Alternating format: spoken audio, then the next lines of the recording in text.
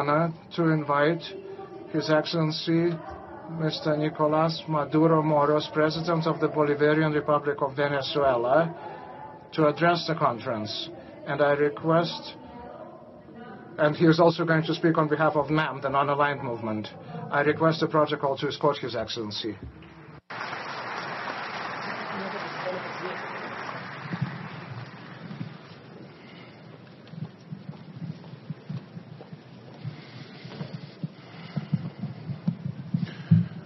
Buenos días.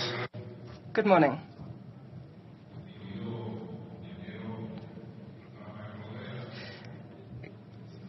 To my brother Rafael Correa, President of the Friendly Republic of Ecuador, I wish to convey at the outset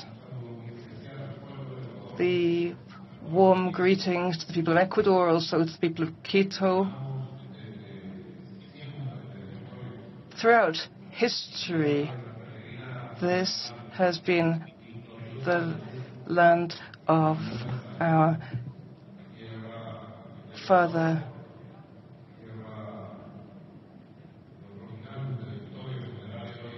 of other giants also, the General Alfaro Quito and Marshal Sucre.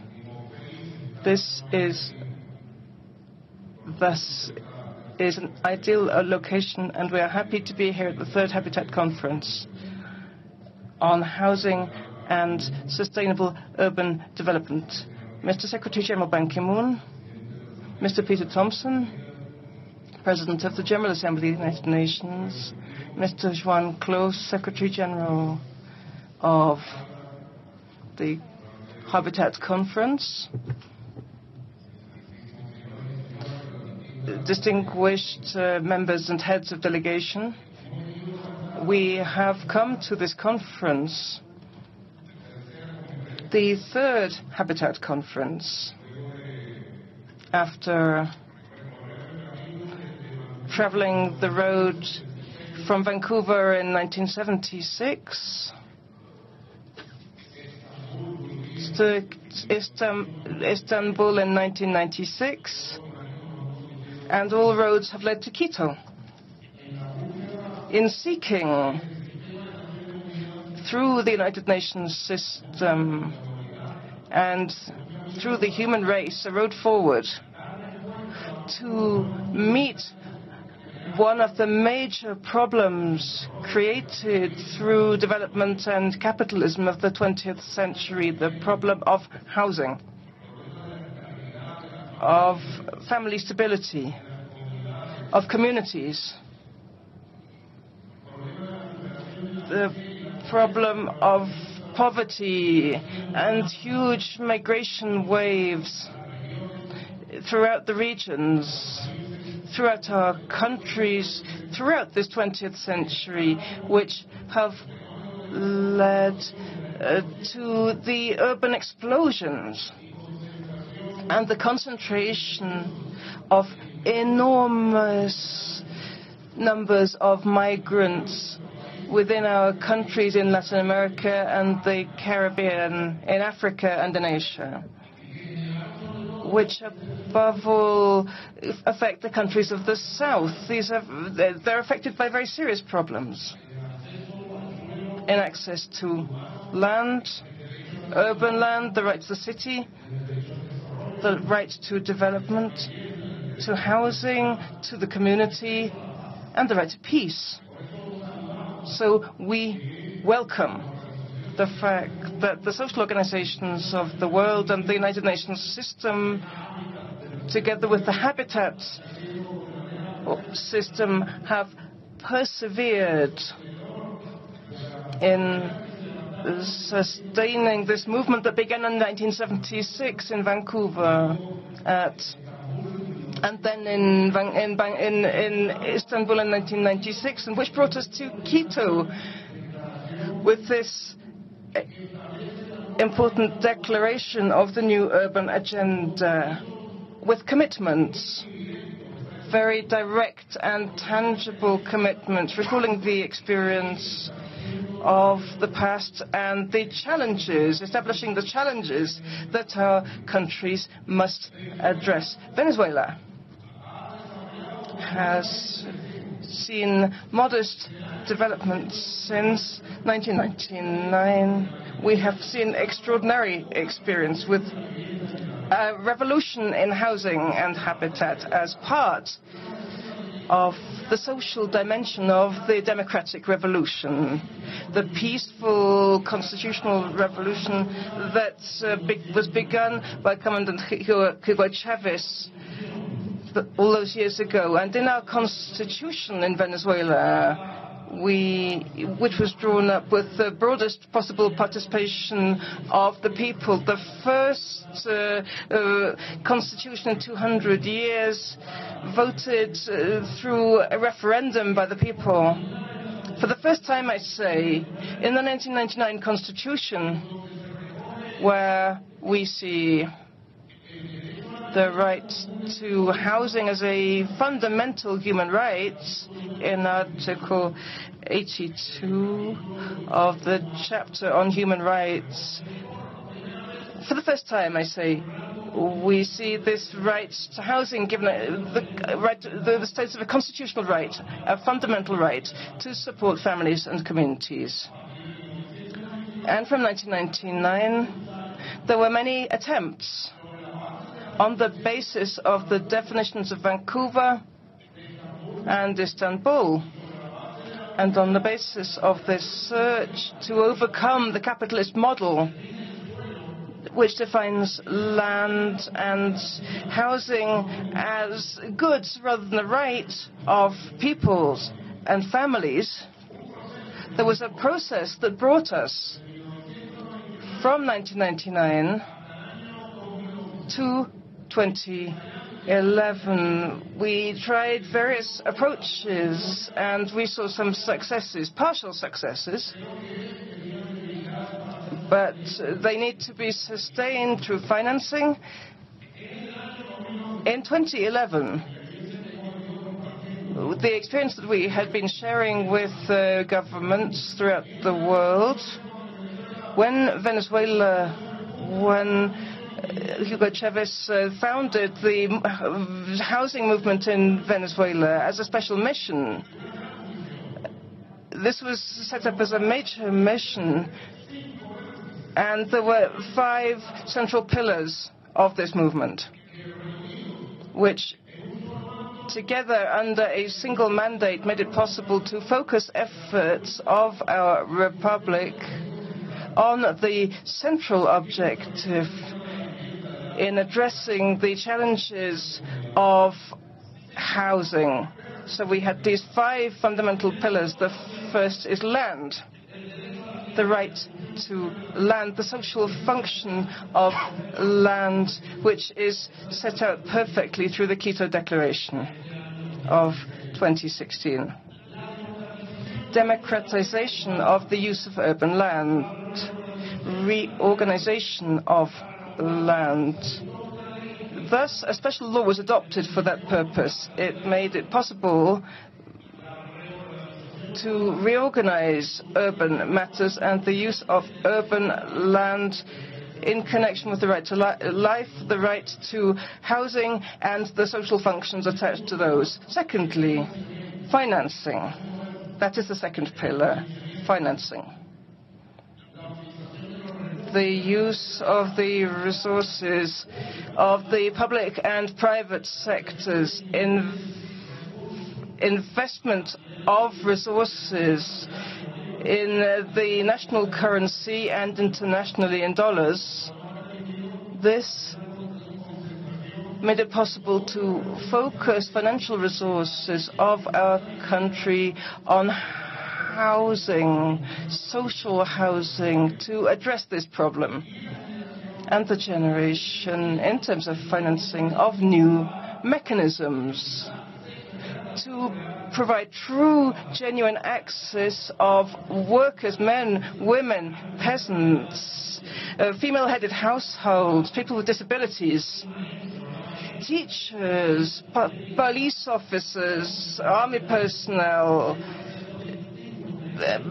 all people to have access to financing in order to obtain direct access to the right to housing. That's the second pillar, I say, financing. And we talked about the pillars of popular power. It's organized by the people to define these projects. People are constructing for themselves.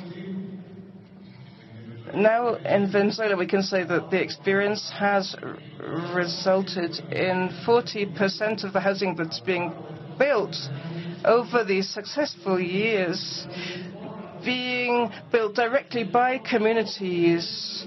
They designed the projects themselves and built them themselves with the support and financing of the government and the support of their right to property, to urban and urban land. That is another pillar. The next pillar that allowed for progress is connected with the organization of materials, machinery. Now,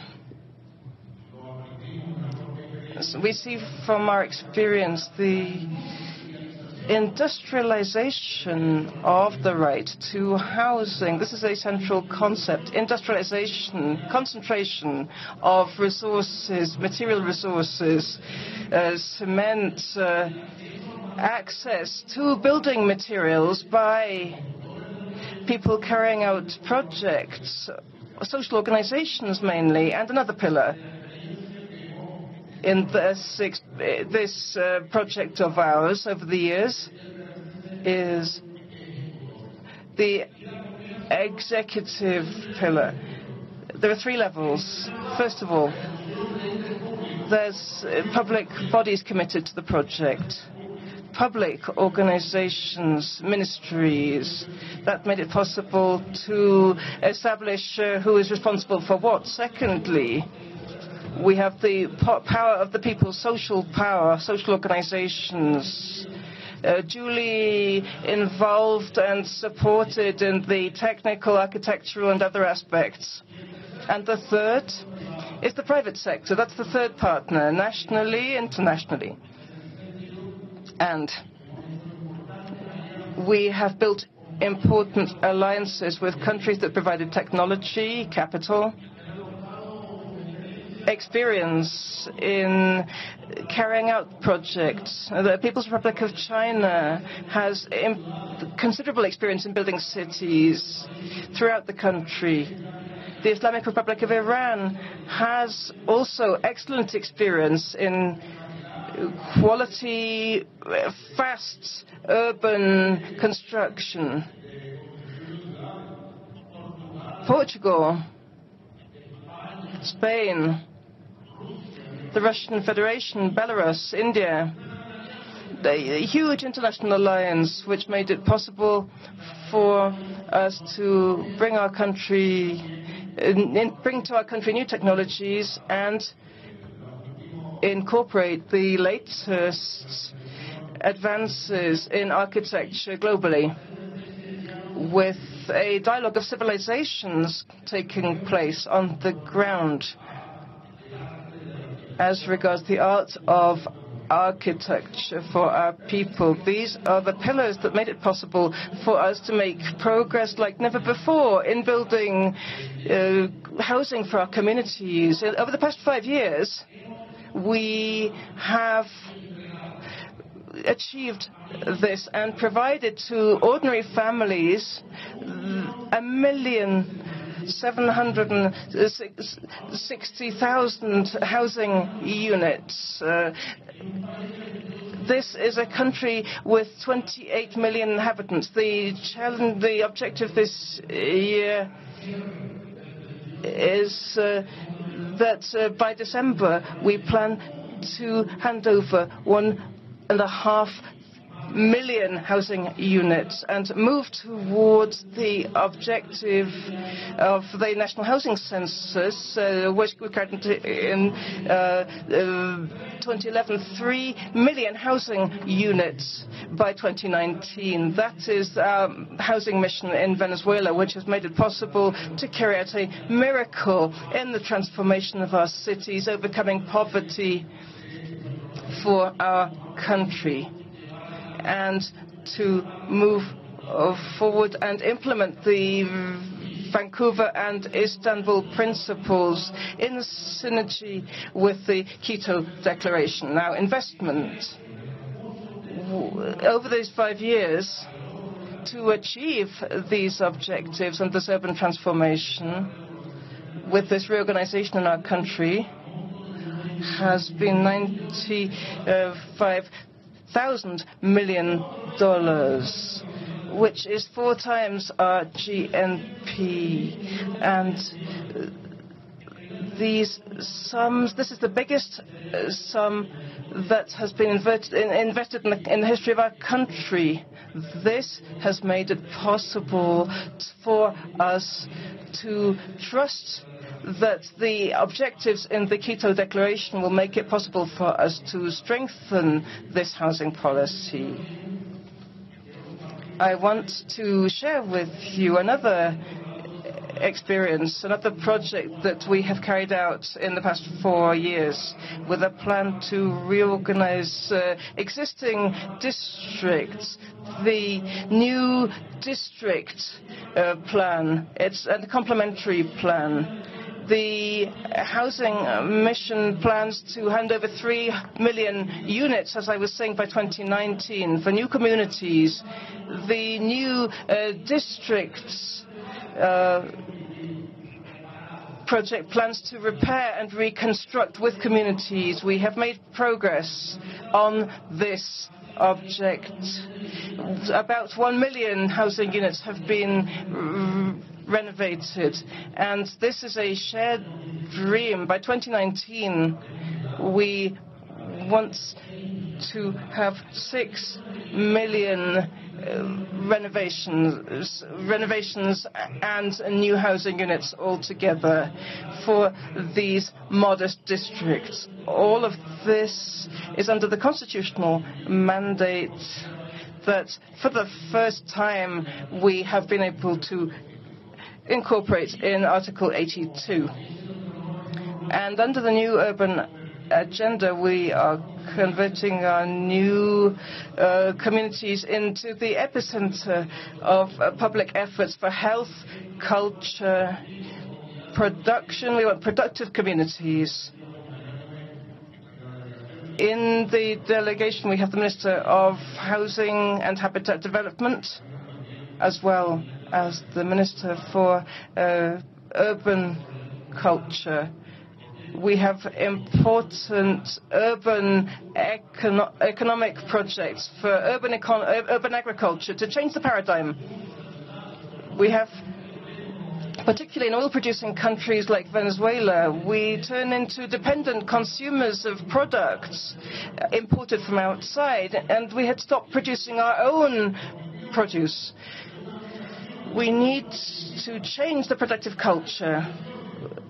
Generations have not been involved in the sacred relationship with Pachamama, with the earth, creating with our own hands from the soil.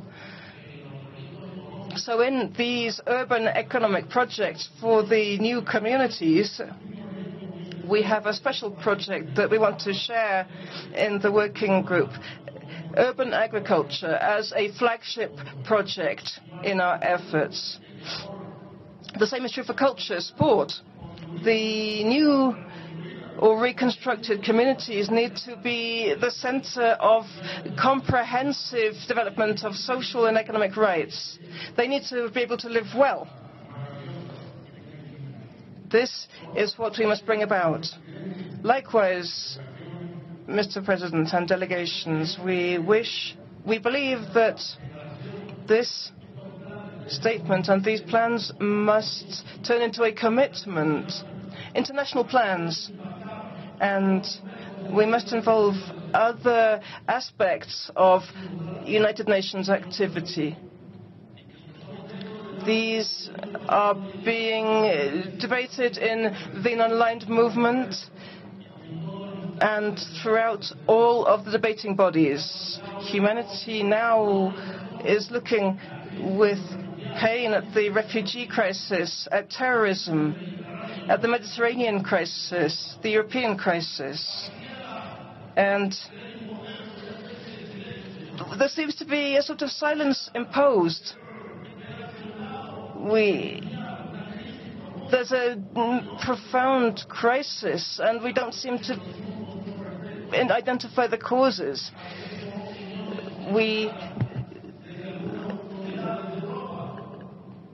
are hearing certain European authorities not addressing the true causes of the refugee crisis. The cause, of course, is the destruction of the refugees' countries of origin. Certain countries like Libya have been destroyed by bombardment, destroying homes and families. Others have been affected by poverty, by inequality, by hunger. These people need jobs and stable housing. We need to exchange missiles for housing. Would that not be better to calculate the cost of the bombs being dropped on these people in Syria and invest all of those millions of dollars in noble projects built by humanity, which can be a reality? We take this opportunity to use this forum to point to that. The cause of the refugees in Europe cannot be addressed by persecuting our brothers in the Arab countries, Muslim brothers, African brothers. It must be combated by investing in development, health, education, housing, habitat, and the right to life. The non-aligned countries are raising a banner of justice, equality, and peace. And the new urban agenda is essentially an agenda of peace. We dream of a new world. There's the dialogue of civilizations. We believe profoundly in that. We need a human civilization that holds dialogue with mutual respect for culture, politics, and for our differences. Then we can speak of development of an agenda of peace. Likewise, we have a proposal to make to the G77 China, the Secretary General of UNASUR, the Secretary General Ban Ki-moon. We call urgently for solidarity for Haiti. Recently, a delegation of our government went to Haiti.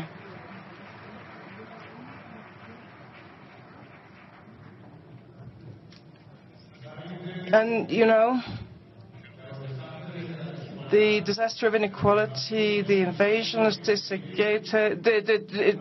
dictatorships have been added to by the earthquake of 2010, and Haiti was just getting to its feet, and now Hurricane Matthew has left many thousands of families homeless and with nowhere to sleep.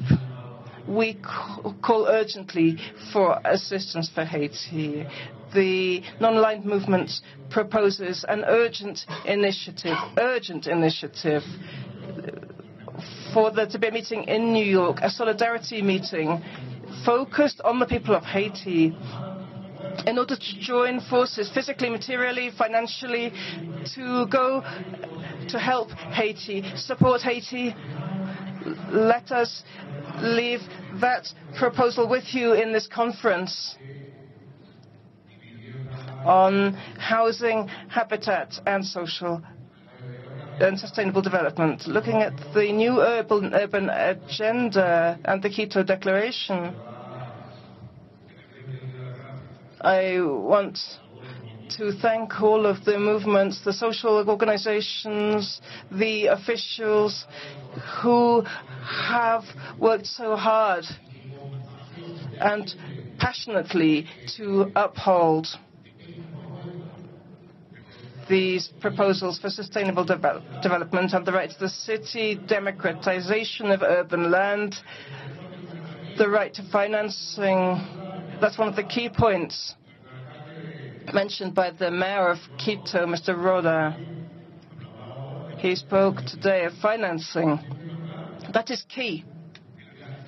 Access to financing in our countries, access to new technologies. We believe that there needs to be efforts focused on that, on the basis of this successful World Conference headed by our brother Rafael Correa. We must focus on turning into reality accessible financing for our peoples and implement the principles contained within the new urban agenda, which we commit ourselves to. President Correa, thank you very much for the invitation, and the Bolivarian revolution is always marching forward, and we will be first in the battle for freedom and for peace within the world. Thank you. The Bolivarian Republic of Venezuela.